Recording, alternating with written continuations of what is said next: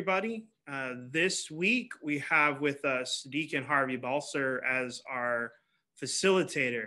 So I'm going to go ahead and turn it over to him so he can begin the evening. Deacon Harvey. Yes. Good evening. Thank you very much, Bert. As Bert said, we have we're going to arrange it a little bit different. We would like the volunteers to volunteer ahead of time to read, so then we don't have to be searching or waiting for someone to volunteer to read. So we have a total. We need a total of 6 volunteers, and then all you're going to do is read. Now, if you have the Ponder book, that's great. We're going to start on page 30, but actually we're going to start with the prayer on the front cover. But before that, page 30, we are the 4th Sunday of Advent, and the first reading is from 2 Samuel, chapter 7, verses 1 to 5, 8b to 12, and 14a and 16. So that's the first reading. Let me set the whole theme for you, the mood of this. The mood of this all these readings is nothing is impossible for God. That's the whole theme of the 4th Sunday of Advent. We know what God can do if we let him. And that's where we kind of fall down a bit. But we are uplifted all the time.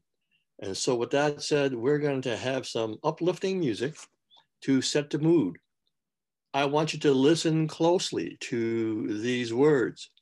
You're going to recognize the singer, or in this case, singers. There are 2. They will be giving you a message. They will be giving us a message. And the message pertains to all these readings for the 4th Sunday of Advent. Bert?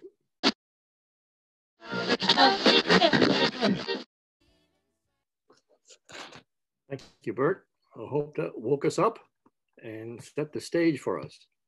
It is Christmas, whether we want to believe that or not. So we have to believe. All right. Here's a lady that I chose to set the tone for us. She comes from abject poverty. That was the reason I chose the song. She knows, even to this day, she knows what belief is.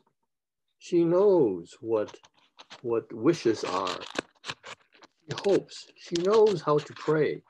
She went through a lot, and she's trying to portray that to us in her song. Hopefully she did that.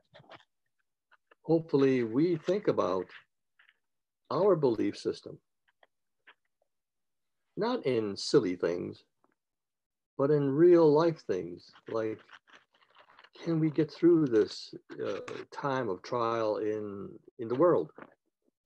Can we get through this time of trial perhaps in our own families? Do we believe that God is there and he's listening? And he is listening. We now have the first reading, please. Kristen, were you going to do that for us?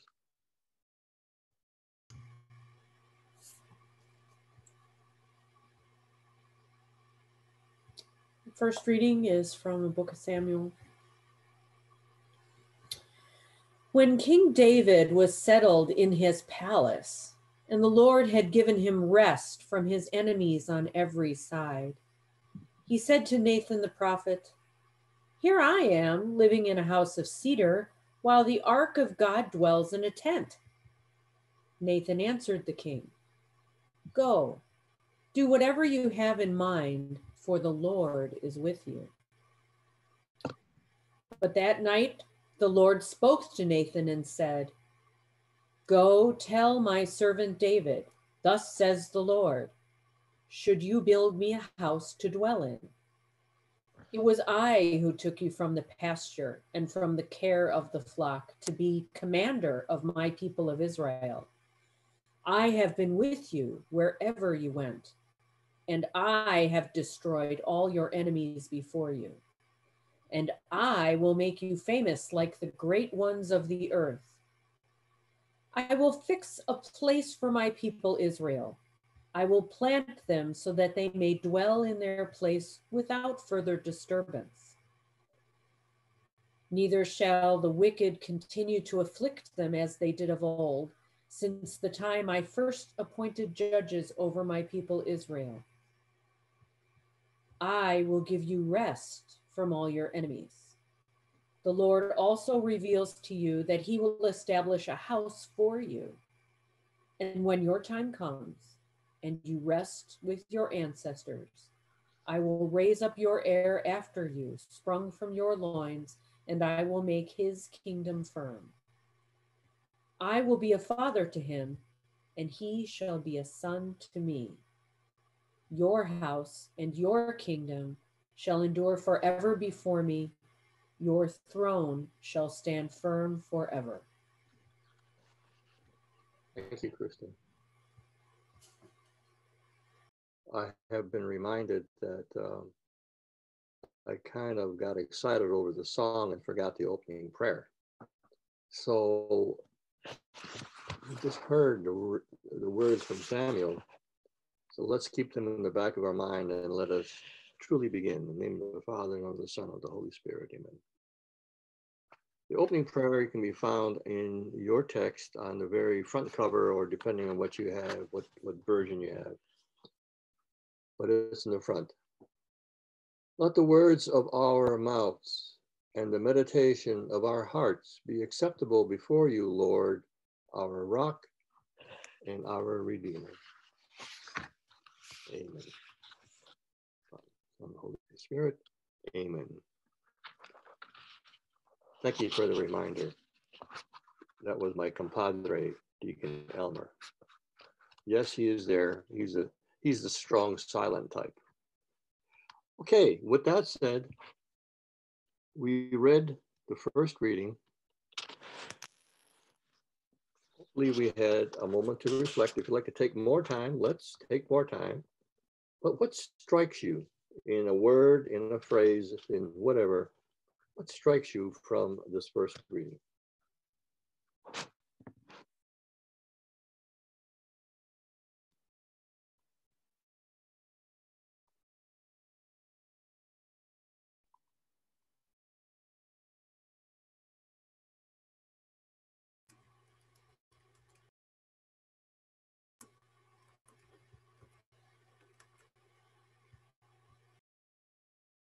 Disturbance.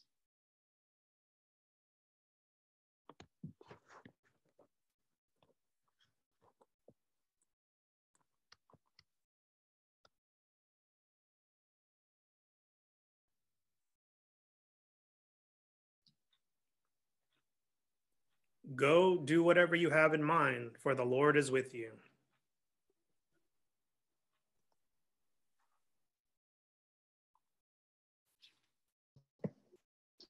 I have with you.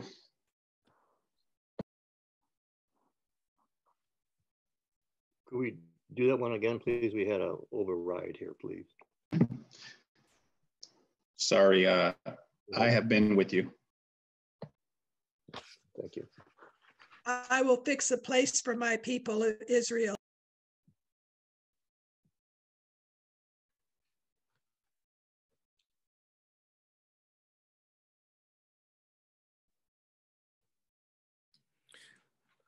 I'll share some from the chat. We Please. have the words pasture, flock, father, the word rest. Also, the number of times the Lord says I. The Lord also reveals to you that he will establish a house for you.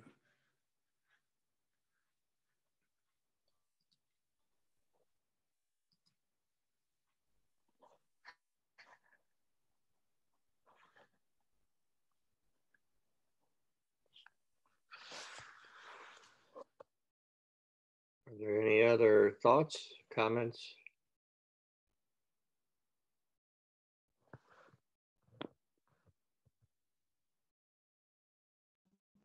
endure forever. Can you please repeat that? There was an echo, please. Someone typed in the chat, endure forever. Endure forever, okay.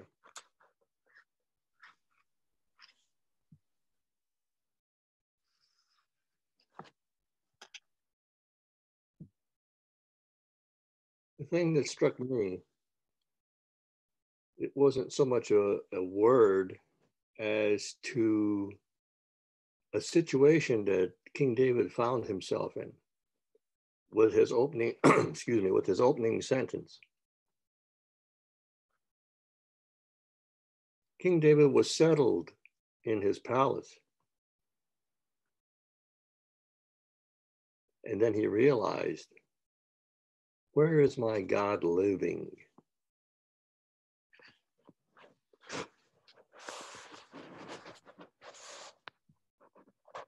That perplexed him. And he was in conversation with God.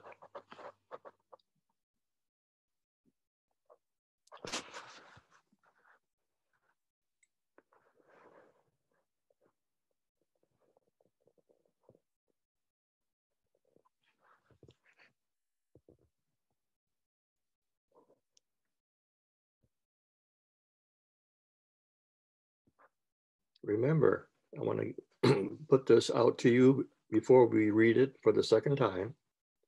I want you to think about this.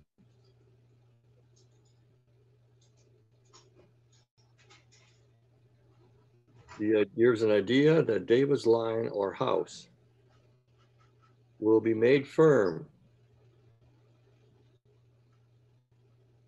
And over time, this idea developed into a theological understanding of a religious Messiah who is not just an anointed king, but is the Messiah who will descend from the line of David.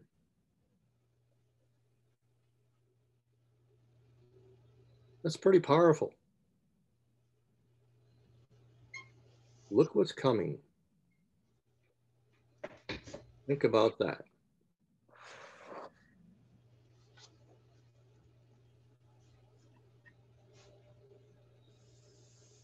May I have the second reader to read this again, please? The first reading by Samuel. When King David was settled in his palace, and the Lord had given him rest from his enemies on every side, he said to Nathan the prophet, "Here I am, living in a house of cedar, while the ark of God dwells in a tent." Nathan answered the king, "Go, do whatever you have in mind, for the Lord is with you." But that night, the Lord spoke to Nathan and said, "Go, tell my servant David, thus says the Lord, should you build me a house to dwell in? It was I who took you from the pasture and from the care of the flock to be commander of my people Israel.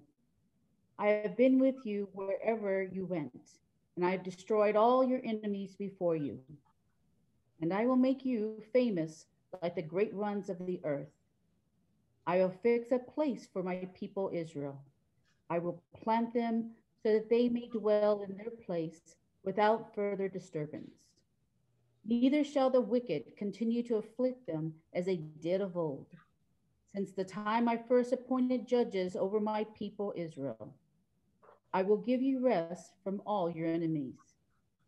The Lord also reveals to you that he will establish a house for you. And when your time comes and you rest with your ancestors, I will raise up your heir after you from your loins, and I will make his kingdom firm. I will be a father to him, and he shall be a son to me. Your house and your kingdom shall endure forever before me. Your throne shall stand firm forever.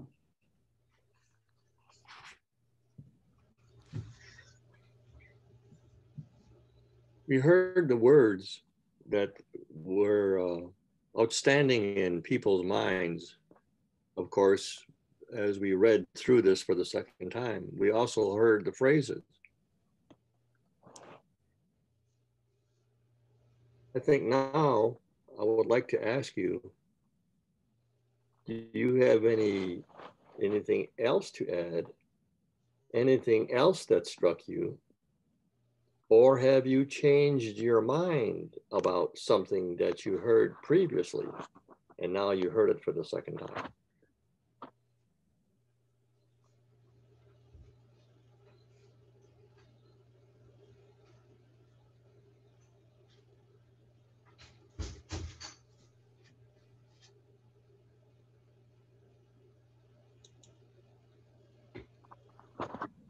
I think the second time I heard it more speaking to me as opposed to a story about David.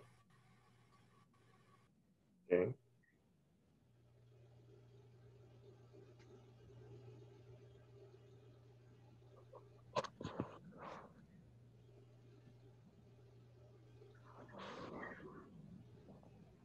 Are there any other thoughts?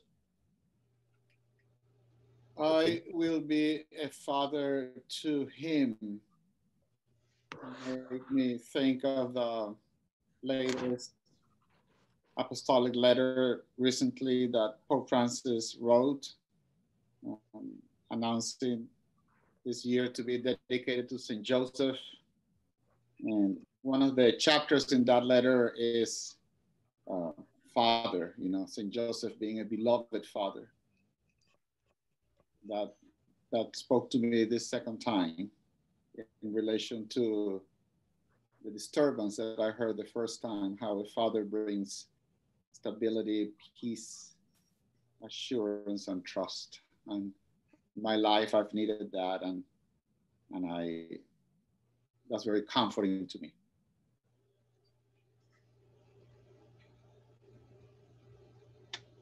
Any other thoughts?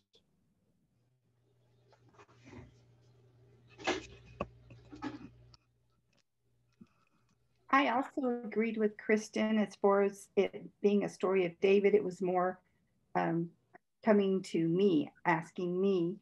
And I kind of, because, the Gospels and readings and so forth, there's so much metaphor in almost everyone's writings. And the part where I'm thinking, where it says that the Lord also reveals to you that he will establish a house for you. I don't think he's really talking about, like people might think, a house. Isn't he talking about Jesus Christ? That he's establishing Jesus, and that when it's my time, and I'm assuming that means when it's my time to leave the earth, that he will reunite myself and my ancestors with Jesus as the house is being built.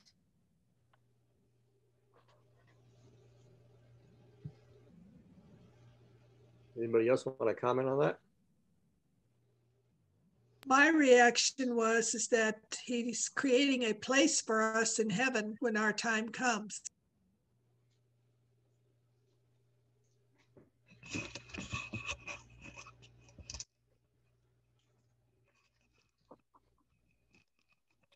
There's a couple of new phrases that were shared in the chat. Okay. I have been with you wherever you went. He will establish a house for you was something. I think that seems to be hitting a lot of people, that establishing the house, and however the different ways that we're receiving that particular theme of this passage.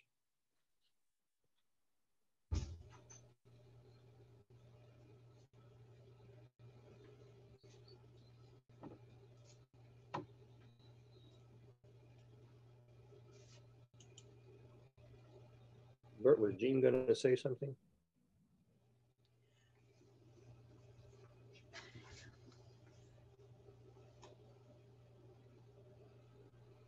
I don't know.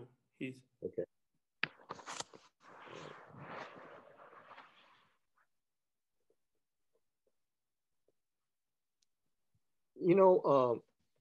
Yeah, okay. I've been behind you.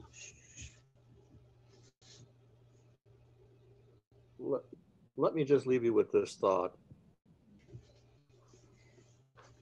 This house, when David started talking about the house, King David started talking about the house, he started talking in terms of something physical. He wanted to build him something out of cedar, not something out of a cloth material. Like right now, he said, wait now, the Lord lives in a tent and I'm living in a house of cedar. Shouldn't I give him something equally wonderful or even better? But then that's where he stops thinking about what's happening on the physical side. Because then the Lord comes back and starts telling him, I was the one that took you from the pasture. I was the one that did this. I was the one that will make you famous. I will fix a place for my people. All of a sudden, the whole tenor of this conversation is changing from some kind of physical structure to something entirely different that the Lord has in mind. And it's up to us to begin to listen. It's up to King David to begin to listen. What does the Lord have in mind? What kind of house is he talking about? How can I possibly be a father to anything? Anything as great as what the Lord wants. That's Harvey's take. If we want to have any more comments, then we'll continue on with the second reading. Any more comments?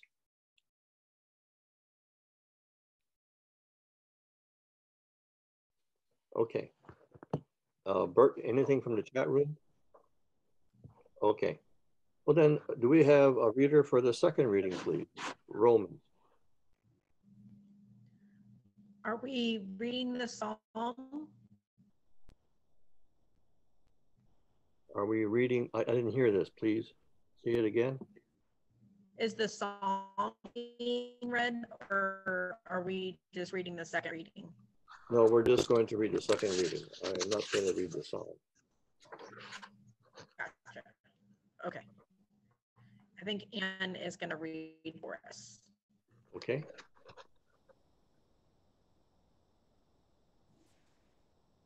Okay. The second reading. You can hear me, right? Right. Hands up. Okay, thank you. From Romans chapter 16, verses 25 to 27.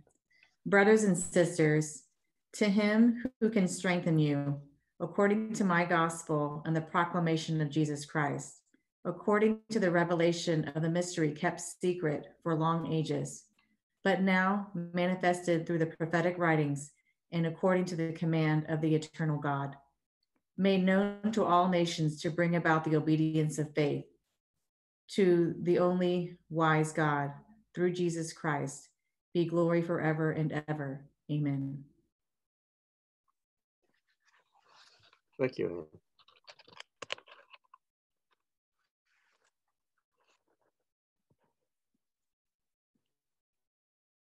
We have all heard the second reading. Is there anything that strikes us from this reading? Revelation. Strengthening.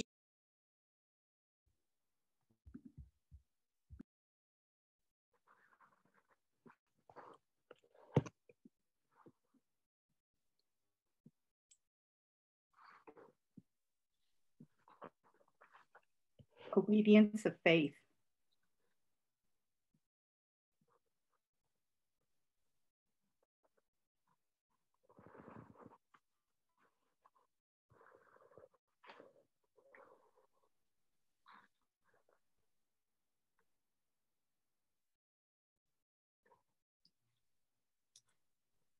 From the chat, we have the word command.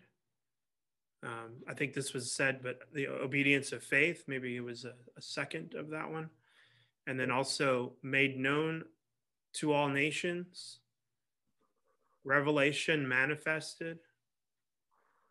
Well, they're coming in pretty quick now. Proclamation of Jesus Christ, the word glory, revelation of the mystery.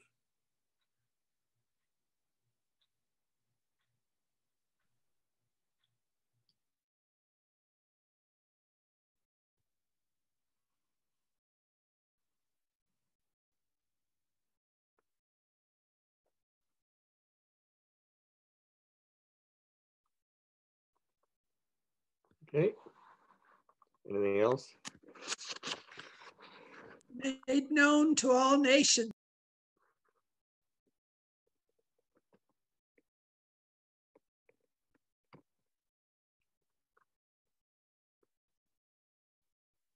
Okay.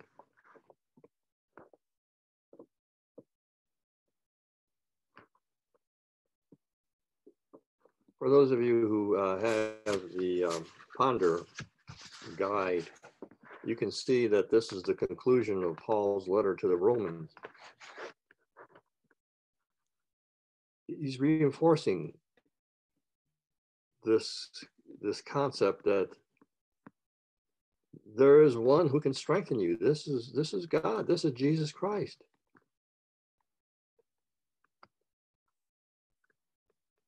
He's begging them in a way, please listen.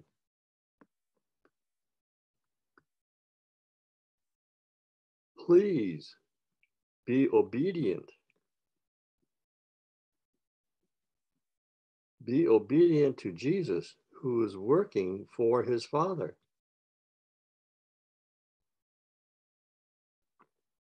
He continues to plead,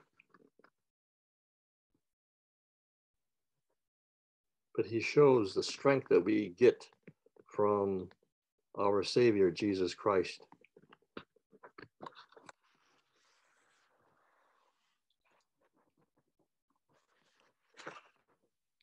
And oh, by the way, Paul was not addressing this to the Jewish nation. He was addressing this to the Romans, the Gentiles. They were the great, becoming the greatest followers of Jesus. Any other thoughts before we do a second reading on this?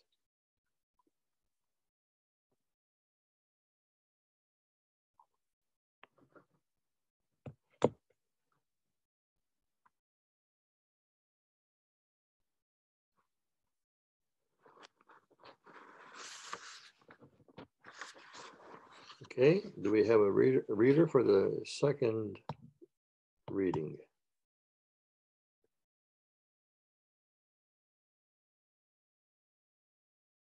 Bert, do we have? Go ahead, B. Brothers and sisters, to him who can strengthen you according to my gospel and the proclamation of Jesus Christ, according to the revelation of the mystery kept secret long ages, but now manifested through the prophetic writings and according to the command of the eternal God, made known to all nations to bring about the obedience of faith to the only wise God through Jesus Christ. Be glory forever and ever. Amen.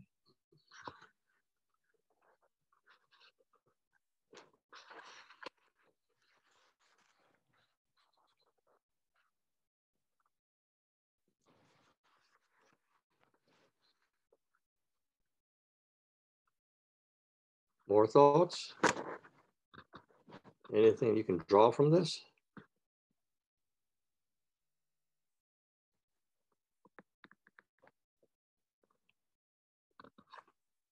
Anything that speaks to you?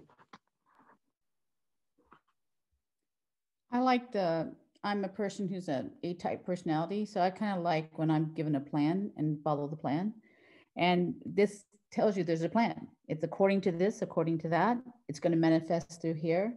So it's telling you if you listen and follow, then you will follow the path that will get you there. Thank you. I also think that he is pointing out that you've been promised a lot over the centuries, and now it's actually here.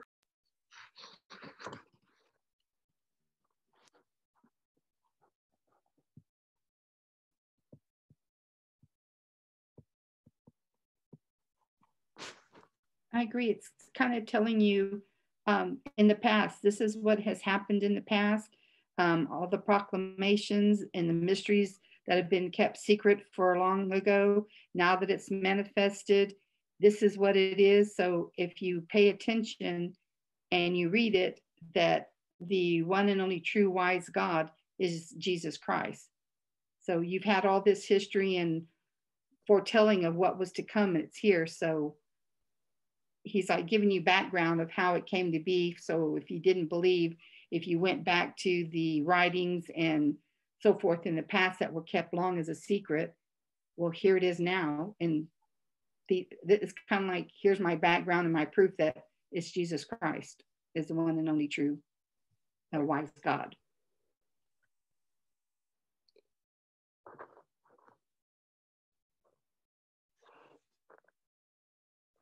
So does anybody see kind of a link set up here between the first reading and the second reading?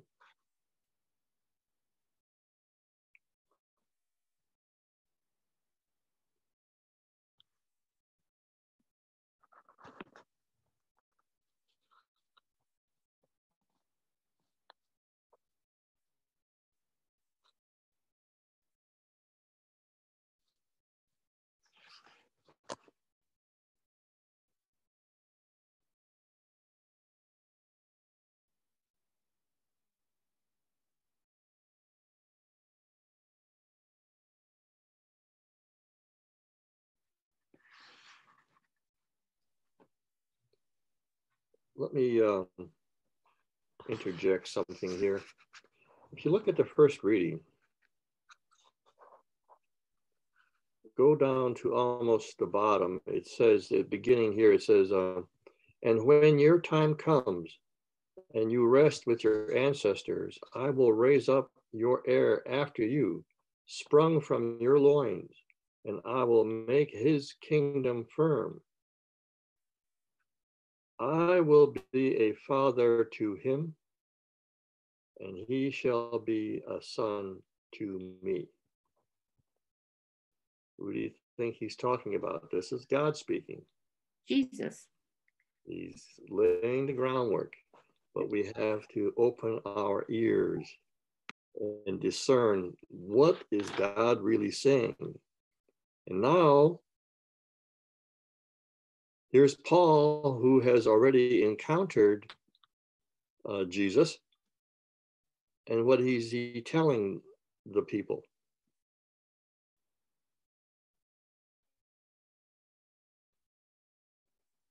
He's telling them that everything that he's wanted, that you've been hearing in the past, is actually here now. This is the man.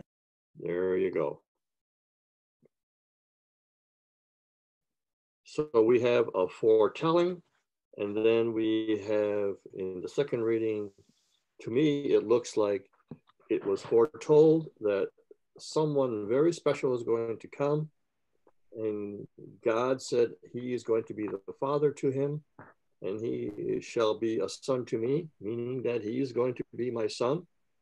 Now, Paul says, look what all that Jesus has done.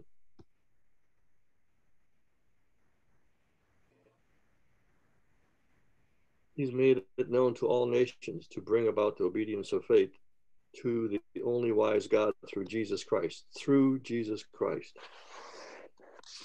Okay, so we have the first reading and the second reading. There is a link. You have to think about it. You have to ponder it. But I want you to do that. Audra, you were going to say something? Well, I keep thinking as I hear this where God's saying, I did this, I told you this. Sometimes it's like, I feel like, and not in a negative way, but he's talking to us like, aren't you people listening to me? I told you all of this and you're not being obedient. It's, I think many of us can relate to that with our children. I told you, how many times do I have to tell you? And I got that a lot out of these two readings. It's here. You just have to listen. You make me laugh, Audra. You're so right. it's like he's telling us and he's telling us and he's telling us, oh, open your ears. I am for real. I'm telling you, this is what's going to happen. I know what's going to happen. And what do we say? Yeah. And that's it. I see him sitting there sometimes just looking at us, shaking his head like, oh, come on, people, you can do this. So it spoke to me a lot today, especially with, kids and things around Christmas and they're wanting so much. It really does. That pops out a lot. You're absolutely right. Good point. Any other points? And that's coming through also in the chat. I saw several times about people sharing the word obedient. Paul's telling me to be obedient to my faith.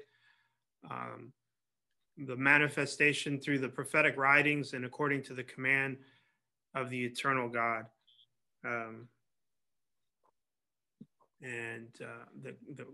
God is the wise. He's wise. He's a wise God. I'm still thinking about Audra's, the connection she made about are we not listening, or how many times do we have to hear? And I keep going back to this, that last thing that Deacon Elmer shared, the manifestation through prophetic writings, over again, that just constant through the prophets, through the different messages that God has given his people throughout the centuries and continues to, even now, through different ways, continues to give us the same message. If you just follow my lead, I'm going to make everything okay. Everything's going to be okay in the end. It might not be an easy journey, but we're going to get there. And I think even in today's readings from Mass was the same kind of theme of this. We're going to get there. Just hang on. Just bear with us. We keep on moving. So that's the thing that I'm getting as well. Yes. My first reaction hearing you, Bert, say that makes me think of a child who's waiting a full year for Christmas and it never gets here, And it's really almost around the corner. Maybe it's here now.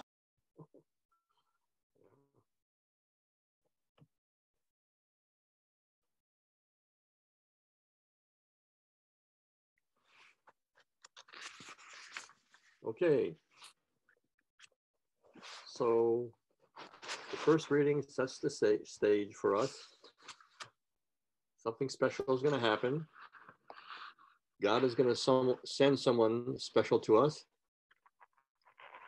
Paul already encountered in the second reading, Paul already encountered Jesus, and he's trying to reinforce the fact that, look at, this mystery has been kept for many ages, but now it's here, it's happening. We have Jesus among us. He wants us to obey him. Have faith in him.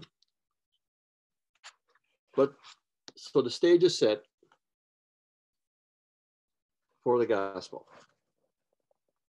And the gospel comes from Luke, chapter 1, verses 26 to 38.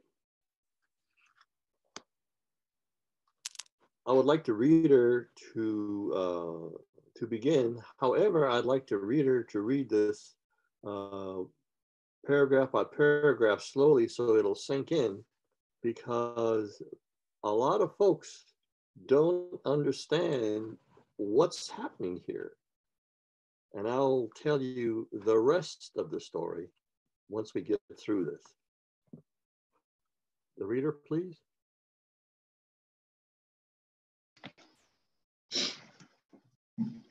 Okay. The angel Gabriel was sent from God to a town of Galilee called Nazareth, to a virgin betrothed to a man named Joseph of the house of David, and the virgin's name was Mary. And coming to her, he said, "Hail, full of grace, the Lord is with you." But she was greatly troubled at what was said, and pondered what sort of greeting this might be. Then the angel said to her, "Do not be afraid, Mary, for you have found favor with God. Behold, you will conceive in your womb and bear a son, and you shall name him Jesus. He will be great and will be called Son of the Most High. And the Lord God will give him the throne of David, his father. And he will rule over the house of Jacob forever. And of his kingdom there will be no end.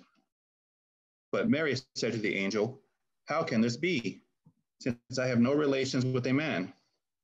And the angel said to her in reply, the Holy Spirit will come upon you, and the power of the Most High will overshadow you. Therefore, the child to be born will be called Holy, the Son of God.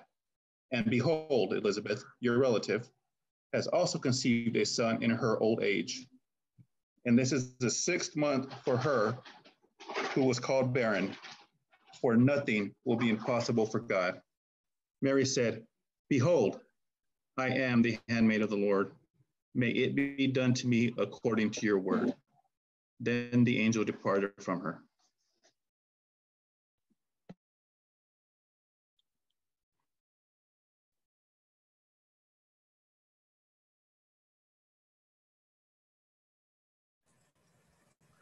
Okay, which word struck you or something?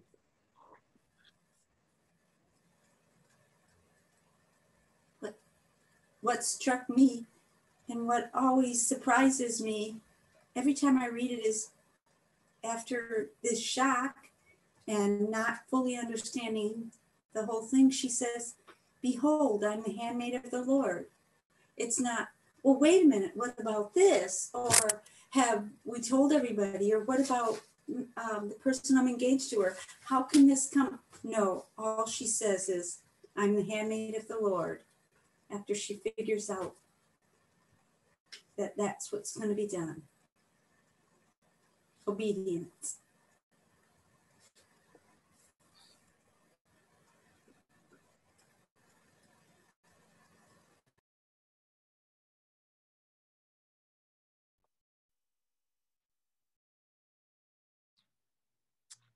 In the chat, we have the word fulfilled.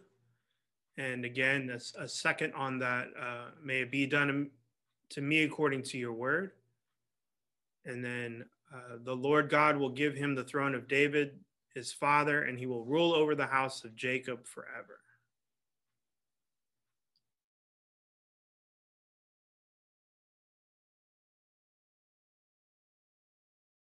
I reacted because she said she was troubled at first.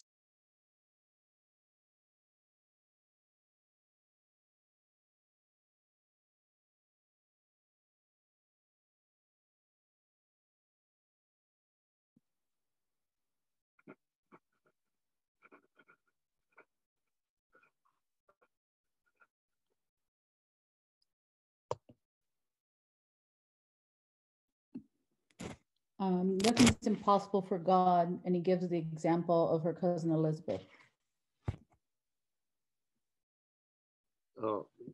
Nothing is impossible for God, and then he gave, can you say the rest of that, please? He gave the example of her cousin Elizabeth, who's having a child, and she had been barren for many years. Thank you. Sometimes the sound on my machine isn't very clear. Thank you very much for repeating that.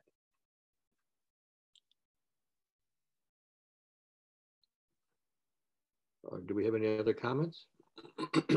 We have the two phrases that are kind of have me, there's a question in my mind. So one person shared, the Holy Spirit will come upon you. And then somebody else shared the next following verse, the Most High will overshadow you. I'm just curious, the question, there's a question bouncing around in my head. I haven't quite formulated how to ask it yet though. But then also Father also shared the phrase David, his father.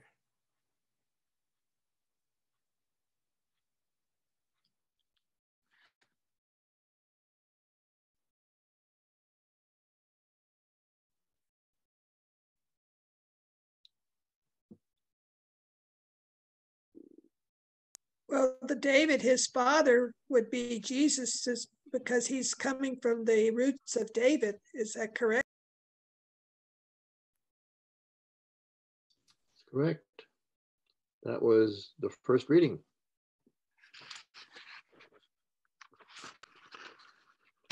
do you see the, I don't know how to do this one. Okay. Do you see how the first reading is connected with the gospel? When it says, I will raise up your hair after you, sprung from your loins, and I will make his kingdom firm. I will be a father to him, and he shall be a son to me. And then the gospel says, the Lord God will give him the throne of David, his father, and he will rule over the house of Jacob forever. Jesus.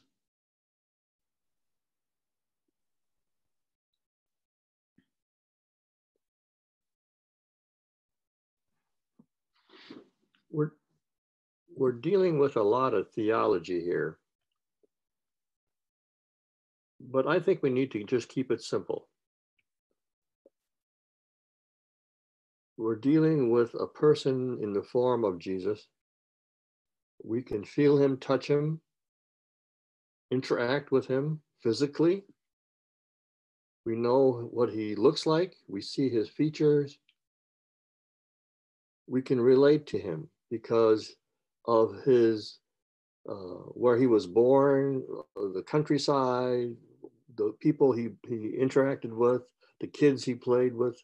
We see him as a person.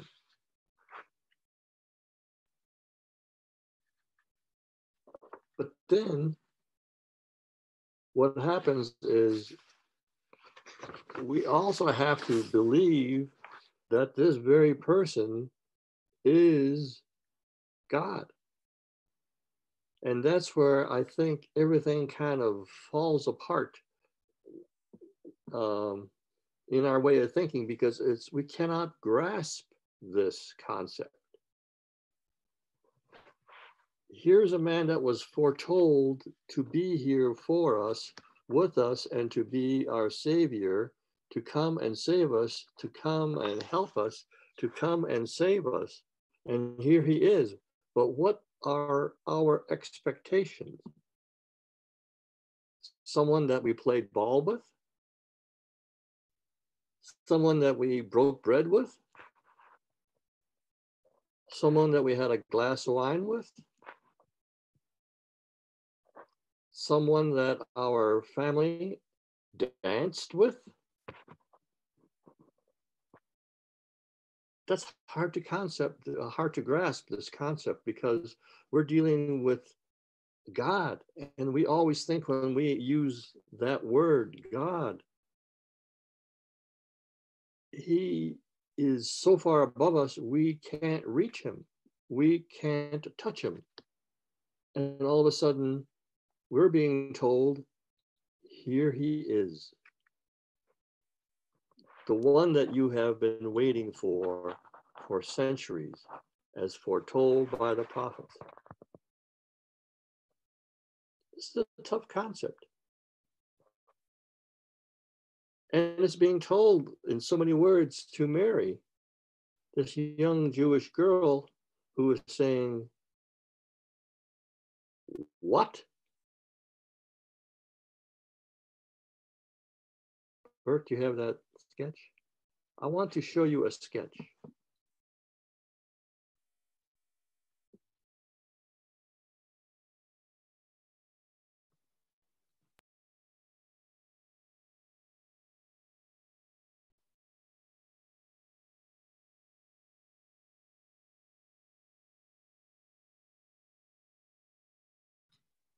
Are you able to see that? No, it's you have to blow it up, Bert. It's a very small. Presenter view, I think. Oh. How about now? There you go. This sketch is by Rembrandt. So for those of you who remember your fine arts course, years ago in first year of college or wherever you got your fine arts course, you remember the name Rembrandt. Rembrandt sketched this. So a quick explanation, the angel Gabriel, obviously. The girl, Mary. But what is the angel Gabriel doing? Catching Mary, because she just fell out of her chair. When these words were told to her, what do you think her action was? What are you wanting me to do for my God?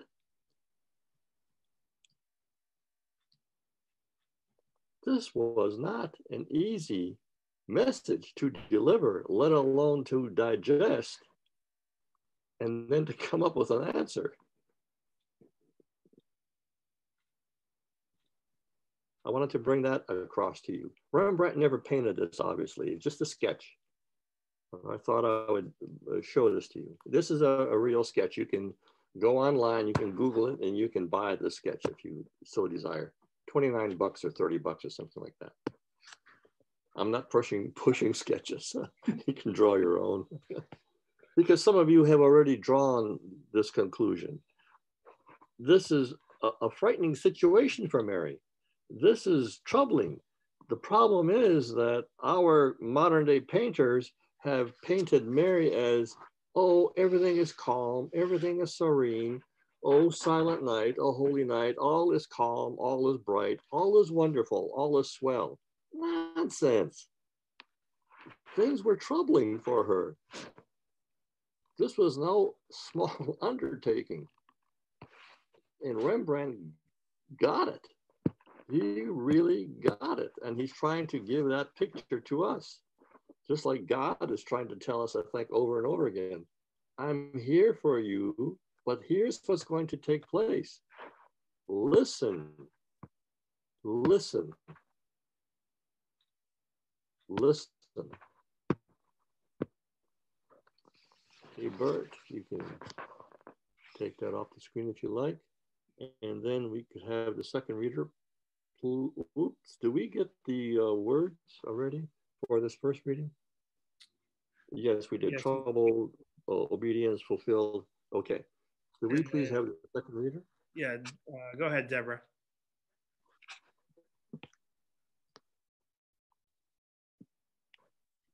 Okay. The angel Gabriel was sent from God to a town of Galilee called Nazareth, to a virgin betrothed to a man named Joseph of the house of David, and the virgin name was Mary. And coming to her, he said, "Hail, full of grace, the Lord is with you." But she was greatly troubled at what was said, and pondered what sort of greeting this might be. The angel said to her, "Don't be afraid, Mary. You have found favor with God. Behold, you will conceive in your womb and bear a son, and you shall name him Jesus. He will be great, and he will be called Son of the Most High. The Lord God will give him the throne of David, his father, and he will rule over the house of Jacob forever. And of his kingdom there will be no end." But Mary said to the angel, "How can this be, since I have no relations with the man?"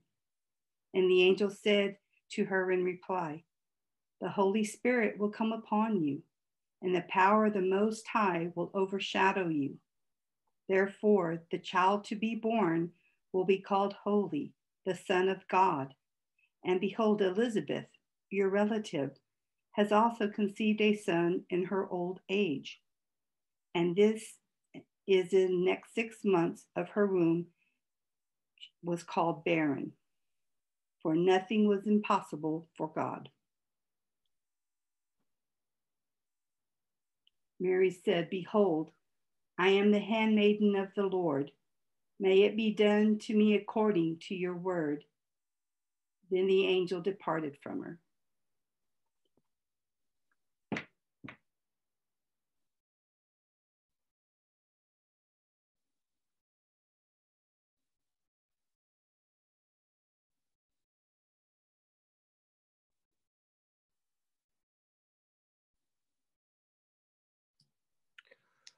For me, the the phrase, but she was greatly troubled at what was said, has a new depth to it now that Deacon shared this sketch from Rembrandt. I kind of had the same impression from before, that it wasn't just this, but and I still have the image in front of me, and I'm looking at the sketch of her face, and she's greatly troubled.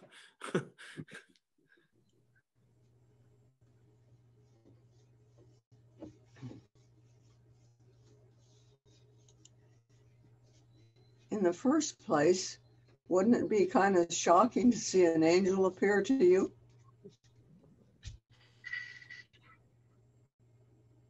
Mm-hmm.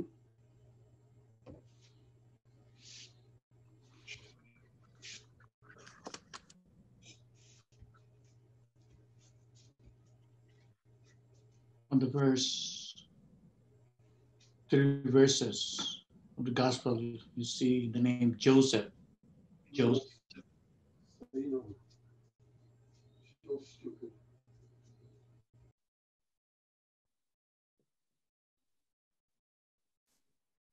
Tomorrow's reading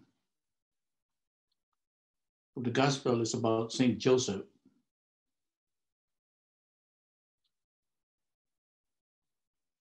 He is also troubled, the same as with Mary. Greatly troubled, is said on Mary. She was greatly troubled.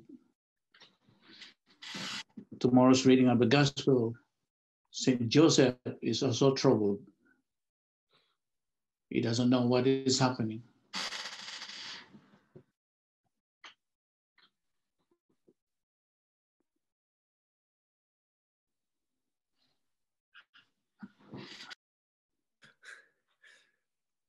From the chat, we also have that nothing is impossible for God.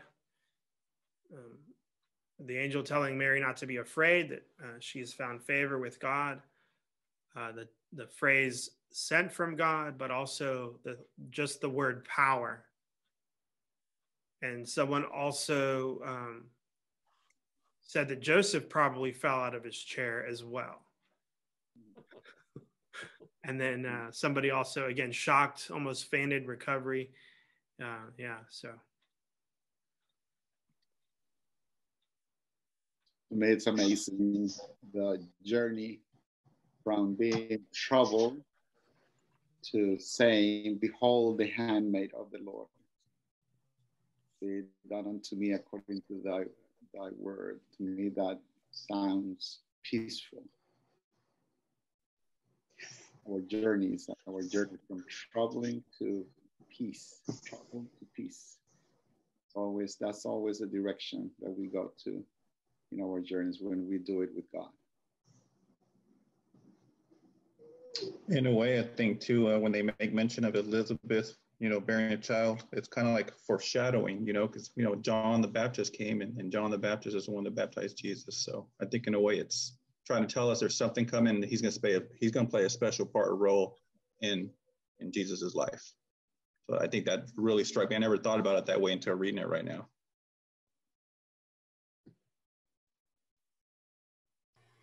I have a side thought. I often wonder, what is the last time we hear of Joseph in the Bible?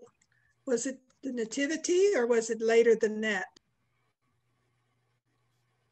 He was taking the family to Egypt. An angel appeared to him in a dream to get the Holy Family out of is it Nazareth or Bethlehem, and get out of there and go to Egypt.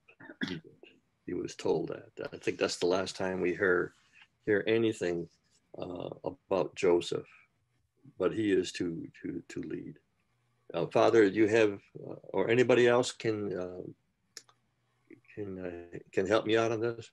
Well, I remember, I'm not sure how old Jesus was, but he was probably 7 or 8, or when they went looking for him, when he said, I'm in the house of the Lord. He was, Mary and Joseph were looking for him in the city and they couldn't find him. They were all worried. And he comes out and he says, "Why are you worried? I was in the house of my father." And Yeah, he was 12 years old. Yeah. And Joseph, you know. That's right. So he was 12 years old at that time. Okay. There you go. Thank you very much. Good catch. You know, I always think of, you know, it shows she was troubled, then she's at peace. But right. Think about living in her time period. I don't know how anybody could not be so worried, but back then she would have been stoned to death. And for her being so young, I mean, just I can't even imagine trying to take this on.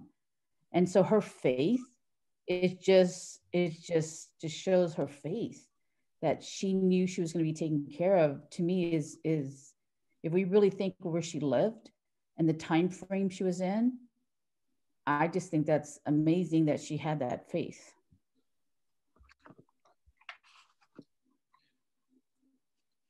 Especially in the culture at the time. You know, if we really think about this very, very thoroughly and reluctantly, we find that the initial news is shocking. When it comes from God, it's shocking because it's so, I hate to use the word absurd, but in my way of thinking, what is being proposed is absurd. And all of a sudden, as the conversation goes on and as the thought process goes on, the angel is there who is a direct messenger. And Mary has such firm belief. She puts herself totally in the hands of God. I am your handmaid. Do with me whatever. I am here for you. You were here for me. I am here for you. Now, to me, the minute you put your hand, you put yourself totally in the hands of God, I believe there is a tremendous calmness that happens because you are immersed in God. That's my way of thinking about this passage.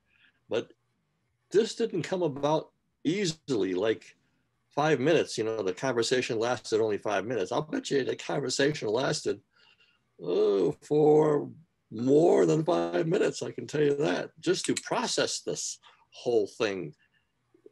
It's like, what?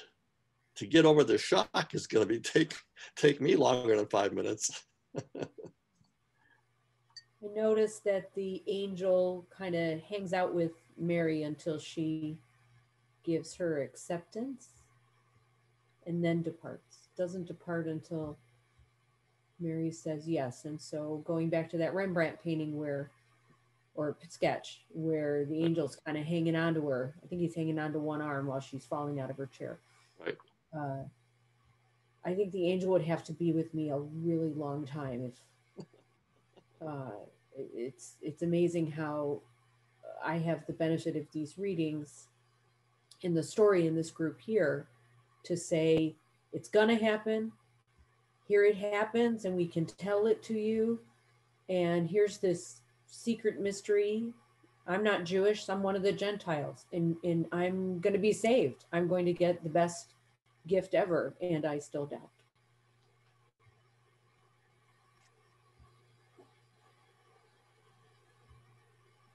So you angels are going to have to be with me for a while. Are there any other comments? Yeah, I agree. With the benefits that we have now versus what Mary had, basically nothing. And she was a child. Mm-hmm. You know, she wasn't an adult. She was a child as well. But I mean, I guess with her raising and her upbringing, she was already blessed and found favor with God. And that's the only thing I can think of that she was able to listen and get kind of crazy and say absurd, but then she didn't have, right, like you said, right away, she didn't have other conversations or nothing. She said, okay, your will be done. So I just find that remarkable that,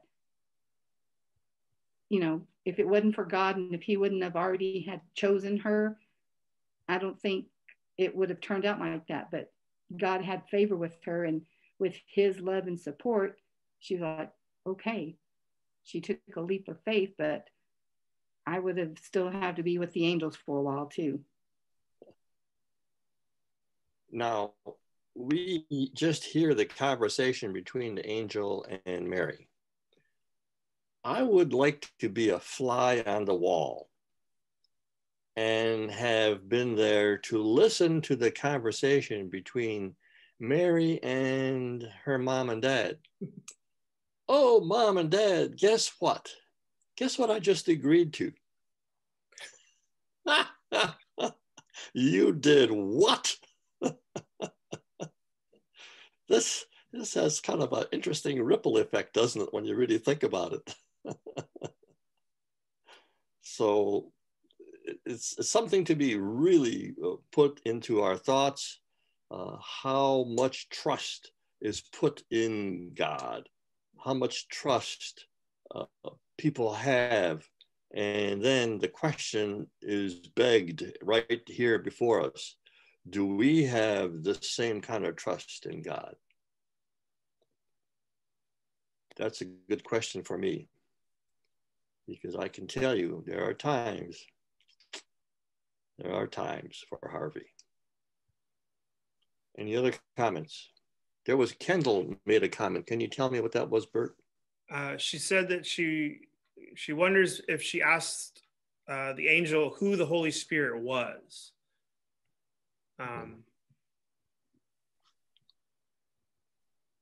We also have, Audra had a comment about, she said that she wonders how the transition occurred, like from going from being troubled and then to being the handmaid of the Lord. And then she goes on and says she obviously listened and obeyed. And that makes me think of Audra's earlier comment about, from the first and second readings about how many times do I have to tell you? How many times do I have to tell you? So this kind of shows Mary in a light of a good, obedient daughter.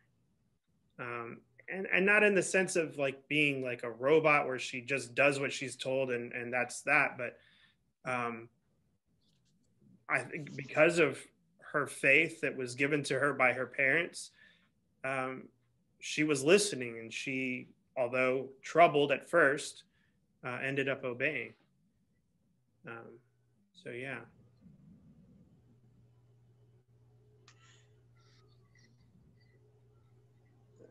She had to have lots of trust, because wouldn't you think that she would be concerned about the gossip of a young girl unmarried being pregnant?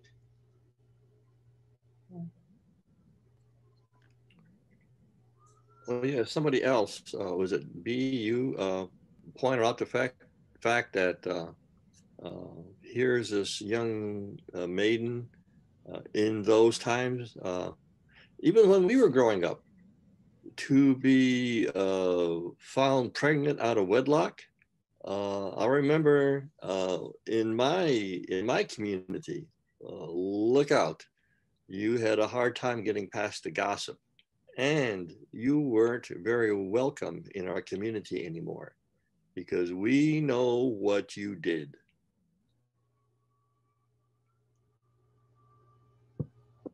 And even Joseph was going to quietly divorce her. Yep. Exactly. But thank goodness the angel went to him and told him the same thing, not to worry, because, it takes an angel to get both of them on the right page. But I just think of the conversation that she's having, Mary's having. Did she even pay attention, or did she really grasp the whole concept of what the angel was saying, that she was going to have a son, he is going to be the Messiah, He's going to be the Son Most High, the throne of David, his father. Did she even conceive all of that information besides you're going to have a child, even though you don't have relations with the man and you're a child?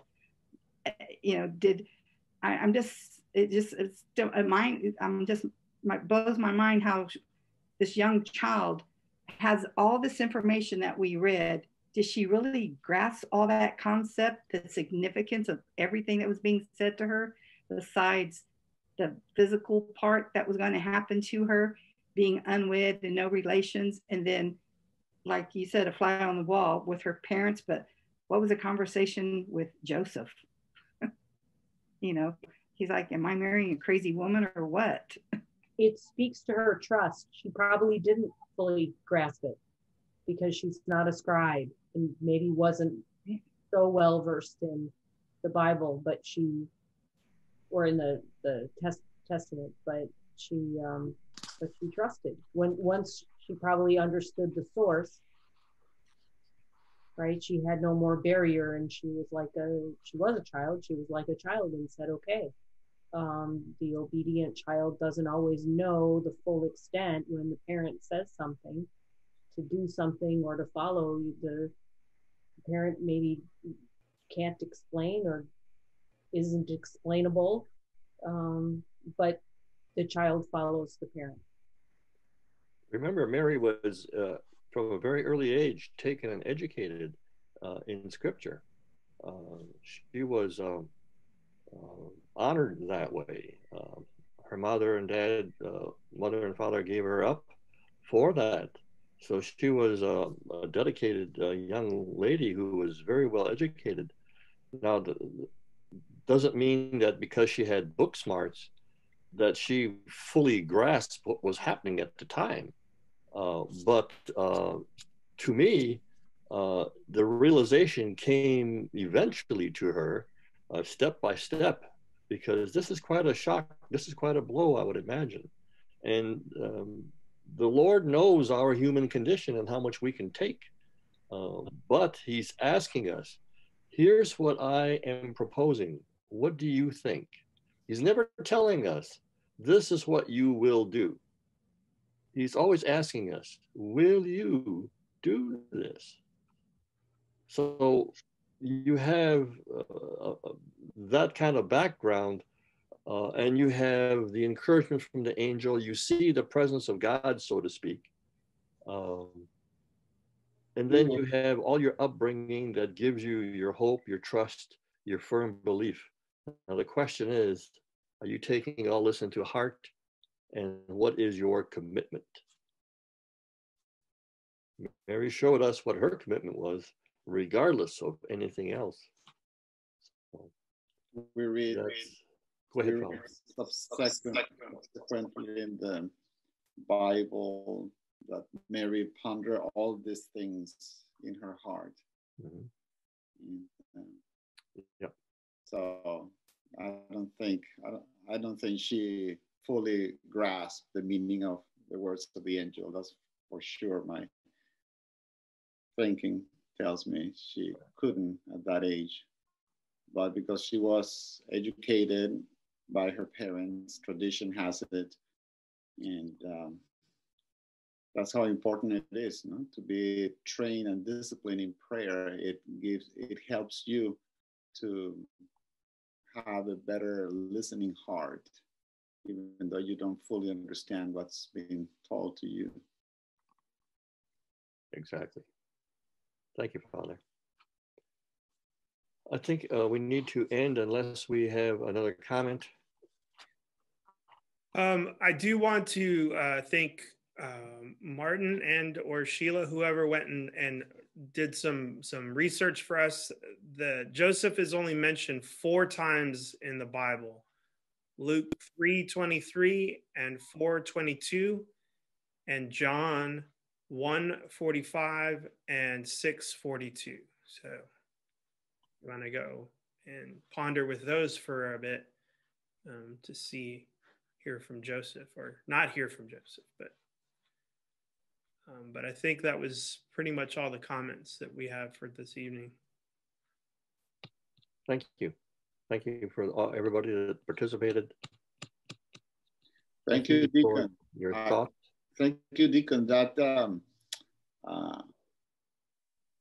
sketch, I love that sketch. I think I might buy it. Thank you for sharing that. You're very welcome. So let us end. In the name of the Father, and of the Son, and of the Holy Spirit. Dear Lord God Almighty, you have brought us together to listen to your word. You have given us your thoughts, your words, but you have given us not only your promises, but your actions that fulfill them. Help us, Lord, to be open, receptive to your words. We pray for all those tonight who couldn't join us, who are facing trauma in their personal life, who are facing illness, who are facing despair. Lord, I beg you, give them hope, give them help. And above all, Lord, give them your trust. Do we have any other intentions out there or any other items we need to, not items, but requests for prayer?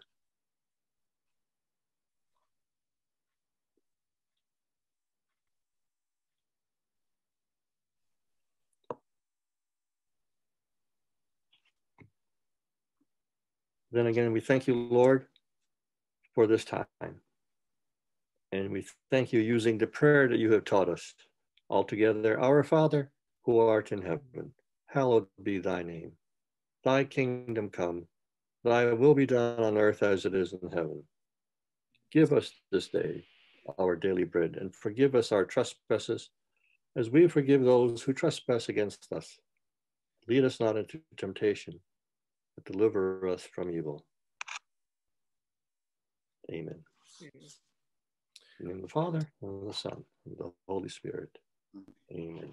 Just a quick reminder Jesus. before we all sign off that we'll take a short break on pondering, as the next 2 Thursdays fall on both Christmas and New Year's Eve. So you will have to ponder without us. But then we will resume in the new year during Christmas time. We'll continue on Thursdays at 6:30. So we hope everybody has a great and wonderful Christmas, and we'll be sending out reminders when we resume our pondering together. January 7th. Correct. Father, do you look like you have something to say? I wanted to raise my hand, and I still can't see where I can raise my hand. Anyway, yeah, wish you all very Merry Christmas, and lots of pondering and unity. For many people, this Christmas is going to be different, and so many have resigned themselves to just being with their spouse or by themselves, and so it's at first sight is not good, but you know, let's ponder.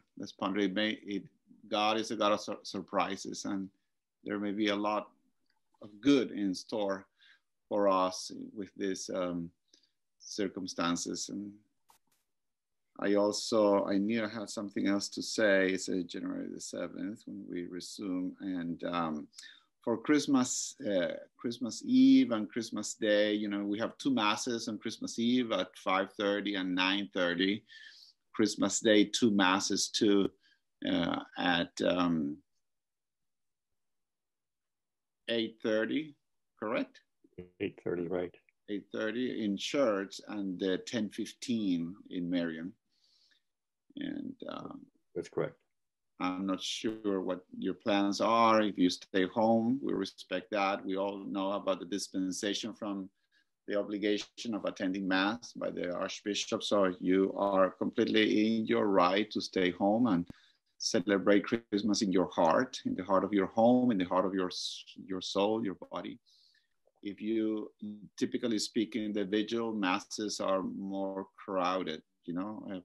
before COVID than, than the Christmas day. So if you want to consider attending Mass and it's the same for you, you might be better off coming on Christmas Day if that suits your schedule. Other than that, that's all. God bless you. Good night and Merry Christmas. Thank you. Good night, everyone.